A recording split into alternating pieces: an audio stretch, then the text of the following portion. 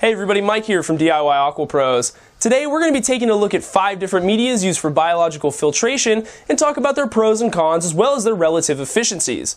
Now make sure you stick around to the end of the video where I'll be highlighting a newer type of media that might just be a secret weapon when it comes to aquarium filtration. Let's start our discussion. Now you've probably asked yourself at one point or the other, what method of filtration should I use? Or what type of biomedia will work best in my tank? Now after watching this video, hopefully you'll have the answers to those questions. Let's begin with the classic filter sponge. This method of filtration is extremely common and can be adapted in several different ways. Among the most common are submerged air-driven sponge filters, which work by pulling water upward through the sponge as it follows the oxygen escaping through the top. The sponge itself is a dense network of foam-like plastic fibers, providing good surface area for our beneficial bacteria, as well as the ability to filter out particulates and plant debris from your tank. On the outer surface and even the inside of the sponge will be relatively aerobic, meaning oxygen will be available and we'll see a good conversion of ammonia to nitrate, as well as the breakdown of organic material by heterotrophs who are mixed in with the microbial community. Relying solely on a submerged sponge filter for biofiltration can present some issues. Due to their 360-degree water suction, the exterior of these filters can become clogged quite easily.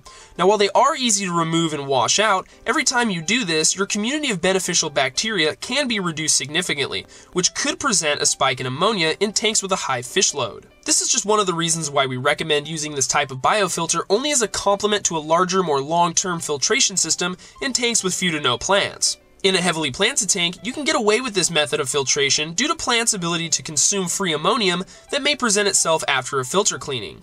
Now let's take a look at bioballs. This is another very popular plastic-based biomedia that comes in a wide variety of designs, each with their own relative surface area. Bioballs can be used in both submerged and emerged trickle filters. We like to use them in the latter to provide the maximum amount of oxygen our beneficial bacteria require. While the bioball may appear to be smooth, it actually has a rough groove structure to aid in cellular attachment and provides a great surface area. This type of media does not clog easily, and depending on its application will generally promote the aerobic conversion of ammonia to nitrate. We like bioballs because they're lightweight, making them great for a lot of our projects, and recommend them for use in almost any style of aquarium filtration. Next up is ceramic rings. This biomedia is extremely porous, providing an almost unmatched surface area. The rough outer and inner texture, combined with millions of small pores, allows bacteria to adhere and colonize faster than the previous medias. While the porous nature of this media has its advantages, don't forget that high surface area doesn't always equal more bacteria. Their relative population size is always dependent on the amount of available nutrients they require. Due to the small pores deep inside the ceramic ring structure, over time this media will become clogged with organic material and create anaerobic microzones. Many believe this to be a fault of the ceramic-based medias, but it creates an opportunity for denitrifying bacteria to colonize these anaerobic areas and reduce nitrate to nitrogen gas, efficiently reducing the overall nitrogen load in your aquarium. This is a huge advantage that the previous medias can't compete with. We use ceramic rings in almost all of our non- and lightly planted tanks that have a high fish load because of this ability. Next, let's talk about moving bed medias such as the commonly used Coldness series of biomedia. This media is plastic-based like the first two, but it's unique in that it possesses a near-neutral buoyancy, making it easy to circulate in moving bed filters. This ability is heightened once bacteria colonize the majority of the media, turning it a slight tan color. The most common adaptation of this media is submerged in an air-driven filter, making it extremely efficient at growing aerobic microbes, including our coveted beneficial bacteria. It has a good surface area, which gives it the ability to support a large community of microorganisms if the nutrient load permits. Now the number one benefit to this type of filter media is its constant bumping and circulation that it receives when it's used properly. The moving media will slough off dead bacteria and organics, and it will only retain the active microbes we want in our filter. This is a great choice of media if you have a non-planted aquarium with a high fish load or you want the most efficient conversion of ammonia to nitrate.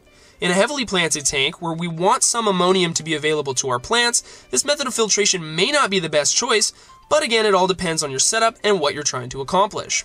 Now let's talk about our favorite biomedia for both traditional and planted aquariums.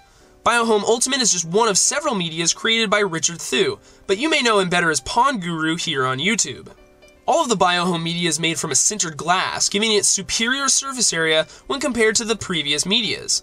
Its pores are larger and more absorptive than the other ceramic-based medias, reducing the potential for clogging, and in theory should create a relatively even distribution of both aerobic and anaerobic bacteria. This means we'll receive efficient ammonia detoxification as well as nitrate reduction to nitrogen gas. In the plants at Aquarium, you don't need much of this media to get the job done.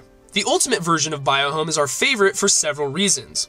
It has all the advantages previously discussed, with the added benefit of infused trace minerals and micronutrients such as iron. These additives will promote a faster colonization of nitrifying bacteria, in turn potentially reducing the time it takes to properly cycle an aquarium. Richard also sends you live nitrifying bacteria with every purchase free of charge. Thus, this media is a great choice for someone setting up a new tank or as a mature balanced aquarium. We've been using this media in all of our tanks for a while now and have been very pleased with the results. If you're curious about the Biohome media collection and want more information, check out the Pond Guru's channel and eBay store. If you're in the US, head to greatwaveengineering.com where you can save on shipping if you wish to purchase. Links are all in the description. To find any of the other medias presented in this video, just throw them into a Google search. They're all really easy to find. We hope you now have a better understanding of the common biological medias used in the aquarium and have a good idea of what type to implement. Don't forget to check out DIYAquapros.com and subscribe for more aquarium science and project videos. Thanks for watching.